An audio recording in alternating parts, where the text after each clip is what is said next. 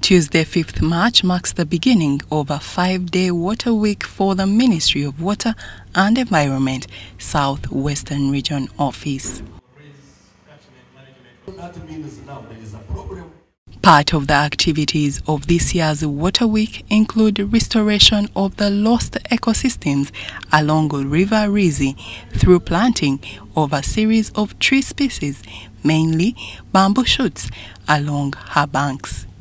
Kati twagala mutuyambe waya mutita tugira muddala mangu ne tulabanga tukwatagana wamu nammwe ate twagala tukole bino nabisigala nga bibayamba.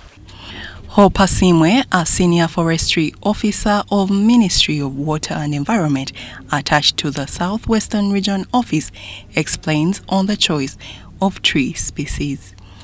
Our recommended tree species tukutekateka neyamba kandi nekubayamba twaleta bambu nebajeto mugano njamwe na nukumanya.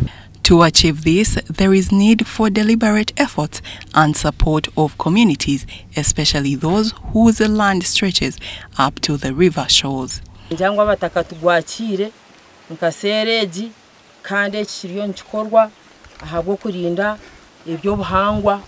Robert Mugabe Kachebezi, the Mbarara city mayor, is of the view that this is ideal to build consensus with communities to at least have a 30-meter buffer zone instead of pursuing to achieve the mandatory 100-meter buffer zones. Mugabe believes that this approach is not only friendly and inclusive but also cost-effective.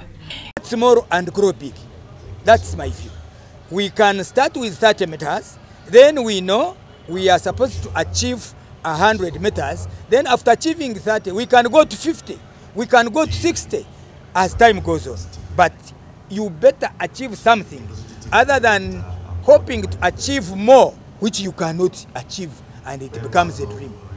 It should be noted that River Rwizi, apart from being Uganda's second longest river, is a major source of water for Mbarara City, Mbarara District and the surrounding districts. Mleko kurumba mizi, mleko kurumba wetland, mleko kutema evira, au kwa mizi, no butonde, butuyamba, kutenjira first of all.